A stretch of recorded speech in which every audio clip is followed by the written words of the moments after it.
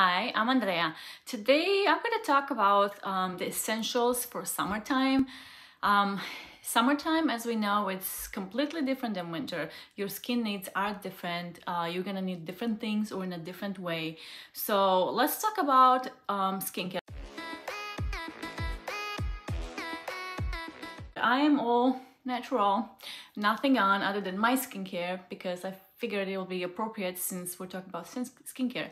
I do have a little bit of something on my lips, mostly for moisturization and also for a little bit of color because I feel like I got none going on. So anyway, we're gonna start and I'm gonna try to do it in order. Hopefully I don't spoil the order, but I'm gonna do it in order of application and usage. So first thing you need is a cleanser. Now the cleanser you use, it depends on you. If you're acne prone, I do recommend this one. It seems to be really good, keeping at bay the pimples, the clogged pores, all of that to a certain degree. Like all of these ingredients and all of these products work with each other. So it's not gonna be just you're gonna use one and you're gonna see huge difference because they all each work in a different way and for different things. And also, like for example, the cleanser, you only have it on your face for a little bit, so it's only gonna do a little bit. Now if you, on the other hand, use something that's a leave-on treatment, it's gonna give you different results. But also, if you are sensitive and you can't use a leave-on, then definitely use a cleanser. So you know your skin the best, and thinking of that is how you actually need to put products together to make sure that you're not upsetting your skin or that you're actually getting the benefits that you actually are looking for. So anyways, cleanser. Do not skip on cleanser. If you're dry skin and you don't want to wash your face in the morning with cleanser, that's fine. I tried that. It does not work for me. I have to have a cleanser morning and night. Otherwise, my skin gets so clogged up and it's just not worth it for me. So cleanser, this is a good one. Now the next thing is, and also one thing I want to mention is after you wash your face, don't dry your face off. Keep it damp. So, and if you do dry it, don't dry it with the hand towel. Put a designated towel for you and keep it. I wouldn't keep it in the bathroom just for the face, honest to tell you, because there's all kinds of fumes in there circulating and I don't think you want that on your face, but it's up to you. I wouldn't do that. But what I do, I just tap my skin off and I give it I don't know, 30 seconds, or maybe I'll go turn my coffee machine on while that's happening. So yeah, I leave it damp. So as soon as it's damp and ready to actually soak some product, I go in with toner.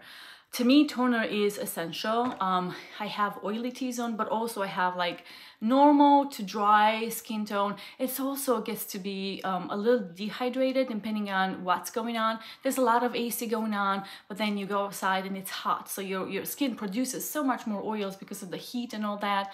But then you go inside stores and inside the house and the car, and there's so much, or your work, there's so much AC going on that actually it does the opposite. So my skin needs hydration. For that, I use a toner. Again, same with the cleanser.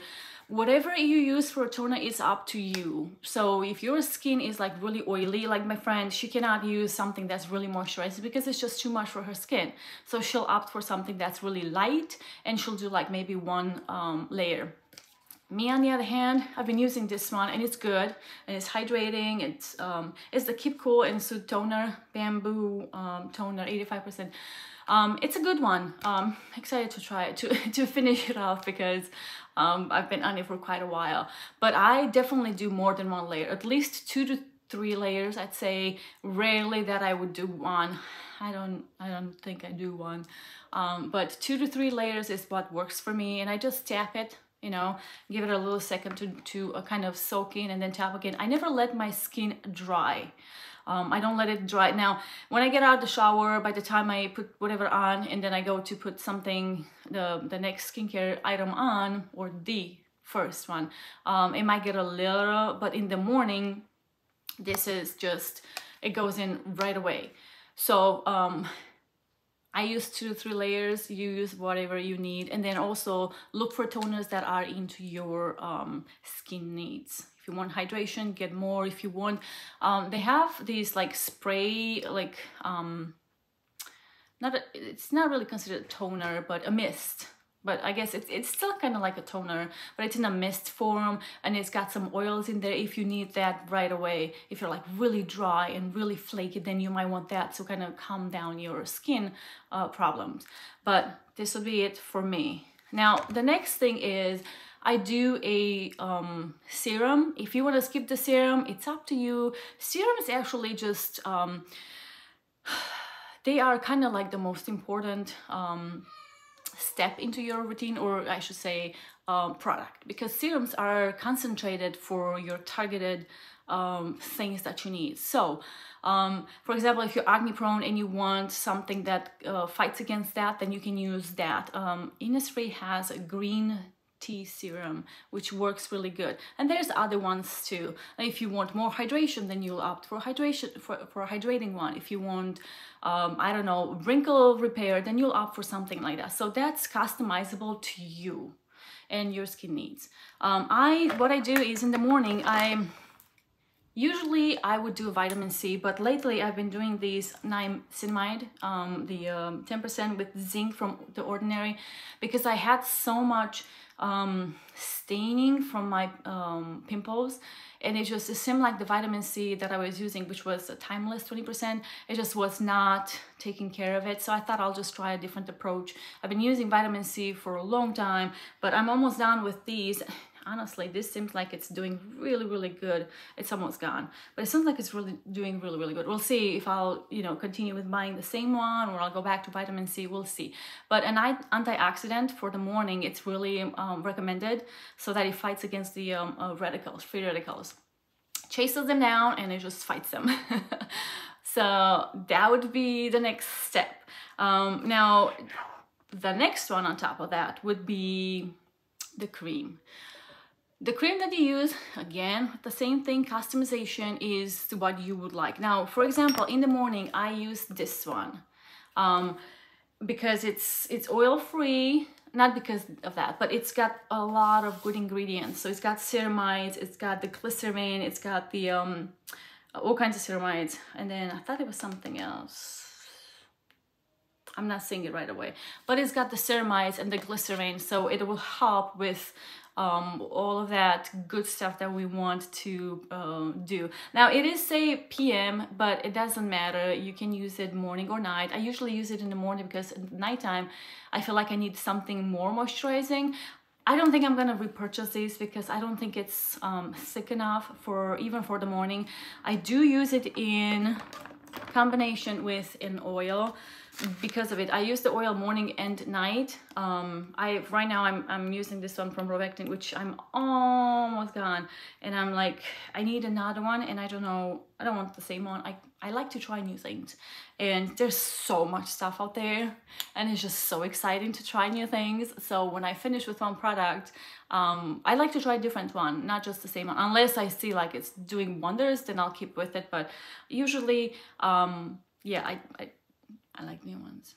So I won't jump from one to one, you know, I won't start something for a week and then another one and another one. I just definitely go through with it to see if it does anything and then move on to a new one. So yeah, so after that, I use it in combination, or I'll put this one first and then the cream. It depends on how I feel. So that will be my, the cream will be the sealant, you know, that will seal everything in and keep it in there. Now, you definitely want to give your skincare time to soak in before you go in with your sunscreen.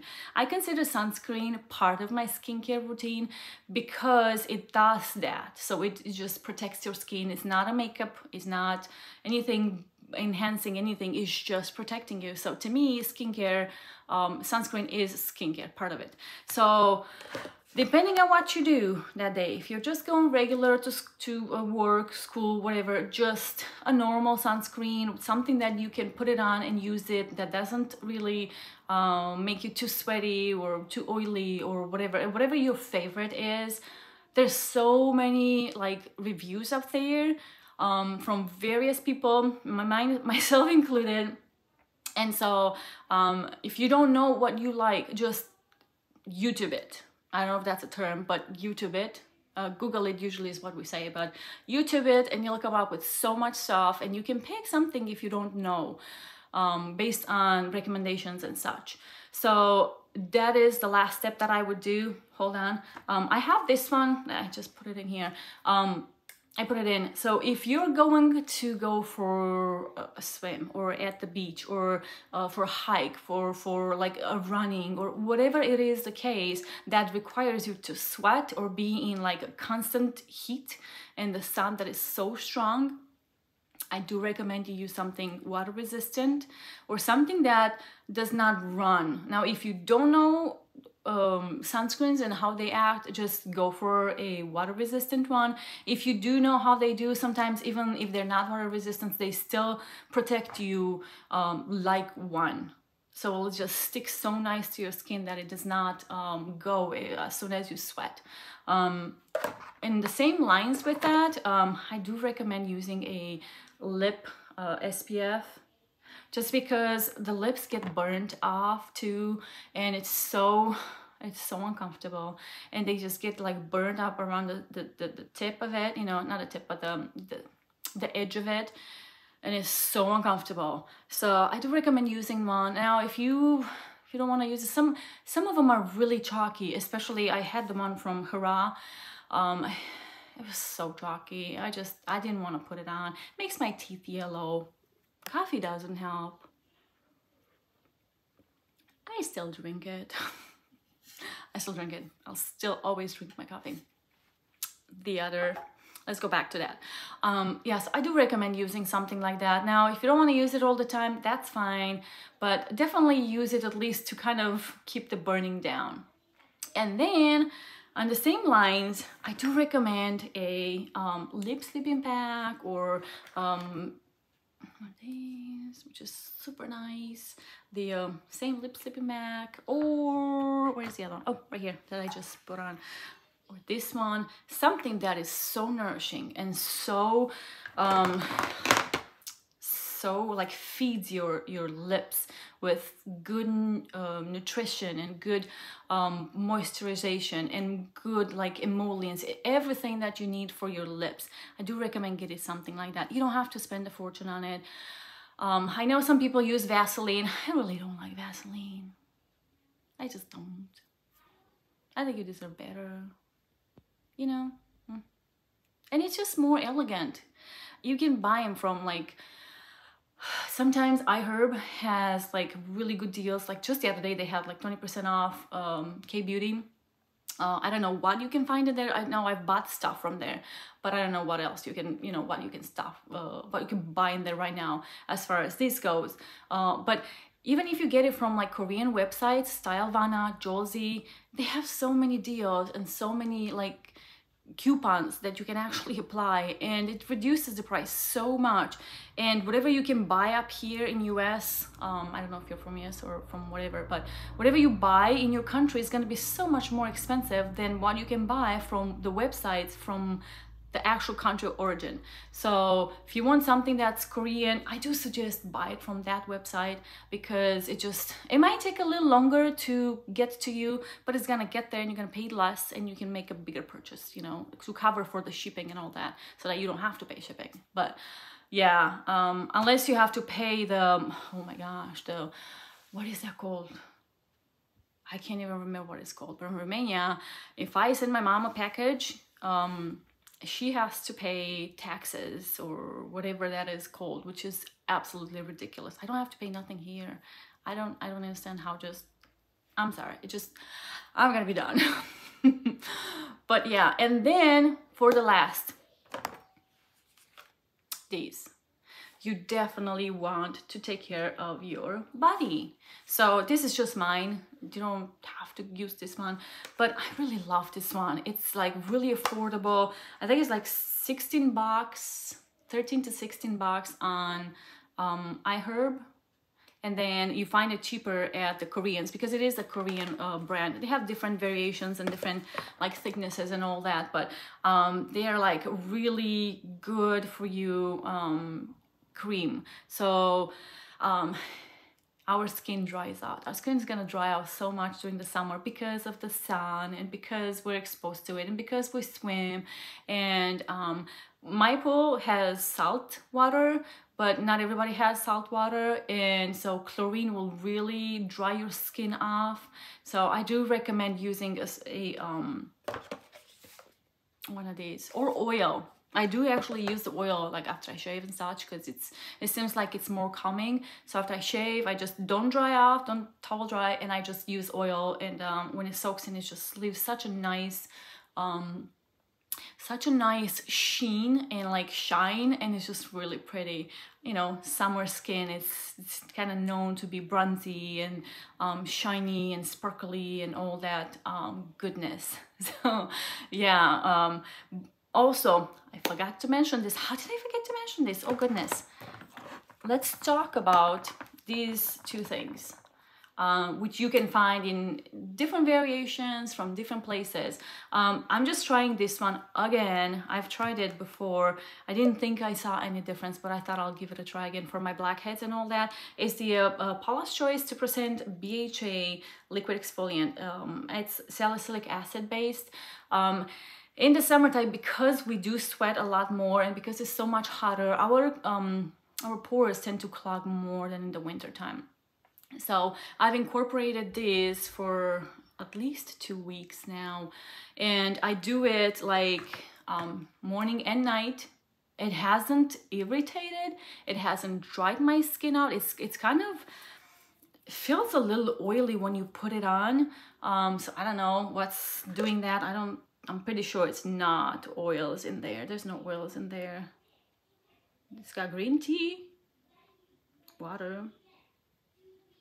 It's got very little ingredients, but it just leaves kind of like almost like an oily residue. So yeah, it's not drying or anything. So I'll use it morning and night, or morning or night, and depends on the day and depends what I'm doing. And this actually is the first thing that I put on, because it is an exfoliant. I put it on first. Now in the morning, if I shave and I put all that oils on, I will do this one, and then I kind of let it sit there for until, I don't know, few minutes, 5 minutes, until my my body's, you know, done with all that, and then I move on with the toner and the rest. And then the next thing is this, which this is just a prescription from my dermatologist. It's an acne cream. Yeah. Use a retinol. Mine is tazarotene, blah, blah, blah. That. Because I did have a retinol or retinoid, it depends on which one you prefer, but I did have a retinol, and it was over the counter. It was over the counter. It was the different one, which worked really good, guys, really good. I liked it. It did really good for my what do you call, for my pimples, for my hormonal for my hormonal nodules, because I used to get such big nodules, and it was just so inflamed, and they hurt so bad. So I tried that over the counter, and it did wonders, you guys, wonders. But what it did not do is blackheads. So after being a while there, I said, you know what, let me go to the dermatologist, and I talked to him, and I told him that I wanted something stronger that would, you know, take care of that. So he prescribed something else. Well, that something else didn't work. It was the same thing. So he's like, well, let's try the CeraVe. So I'm like, sure. Well, I did that and still didn't take care of it. So then he asked me to like up it up.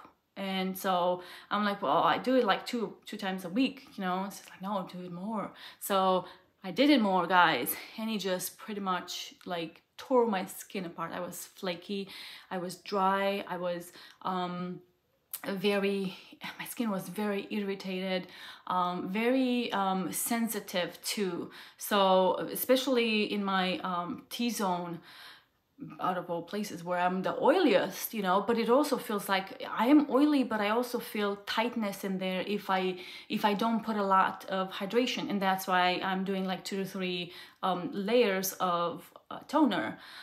And also, like, if I feel like it's soaking in too fast, I'll put it in between layers too. So like before I put the oil, I'll put some toner in there and kind of mix it on, and then I put it on to kind of add on the moisture and the hydration too.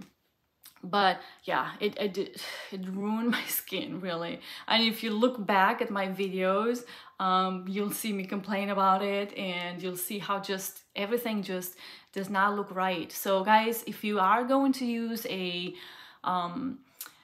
retinol in anything that's for that's gonna cause your skin to dry out, I do suggest like start it slow. Don't listen to your doctor, because honestly, I did much better when I did it on my own, before I, you know, went ahead and I listened to him and I just got my skin all wacky.